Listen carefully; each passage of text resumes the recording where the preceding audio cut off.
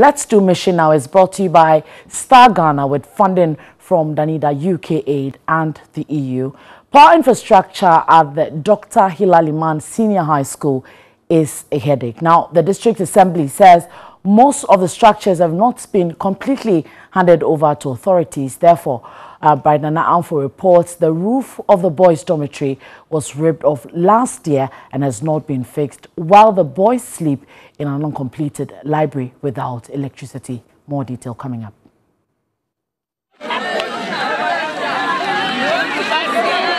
If the contractor does not hand over, it is not now fully in the hands of the, let me say, the community, which the District Assembly is the head. So you have a difficulty going in at a blow. A difficult system that makes it difficult for public officials at the local level to act fast.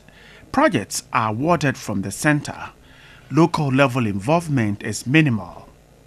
They cannot query contractors. The roof of the Dr. Hilla Limann Senior High School boys' dormitory was ripped off in June 2018. The boys were moved to an uncompleted library, but it is hell at night.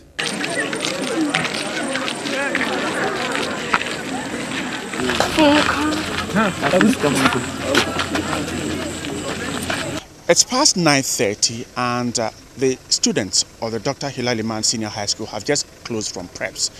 The unfortunate ones will have to end up sleeping in this dormitory. This is a boys' dormitory, a library, an uncompleted one which was converted into a dormitory when the school's boys' dormitory was ripped off by a rainstorm. The boys sleep at night without electricity because the structure is not yet connected to electricity. Tofik is a house prefect. Tofik, how serious is the situation that you find yourselves? Right now, the situation is very, very bad because as students, we are supposed to wake up early to carry out some activities before going to class. But because we don't have lights, you can't get up at dawn. You have to wait until the place is bright before you can get up and take any action before you bath or to clean the dormitory. Even we have some fractures. Last 2 weeks, somebody had a fracture, a dislocation because there was no light. He hit his leg against one of the chalkboards and fell down.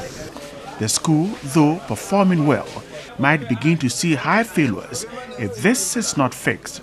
Let me take the academics first. If you go into the records, the first appearance at the WASI exams, actually the best grade that was made was 22. It is just these results that have just come in that have proven the best performance so far, because the best grade this time was 12. So the academics, I will say, coupled with all the constraints, but the academic work, the teachers are doing marvelously well. And if we talk about the infrastructure, to be frank, we will say we are lacking, but they are woefully inadequate. Everything is done in the dark.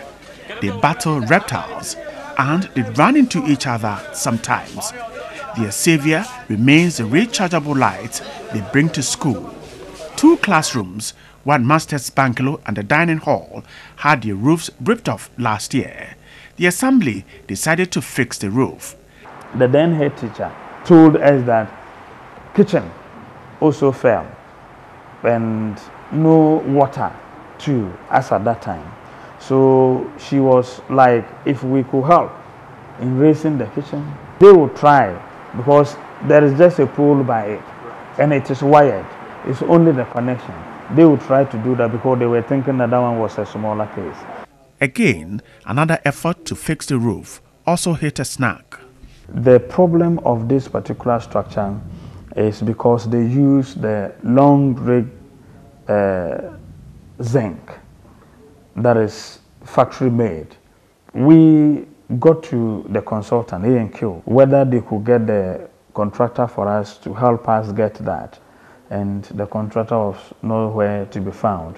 After persistent plea and another ripoff in 2019, the assembly acted fast. We now have all the detailed bill of quantities that we are going to use.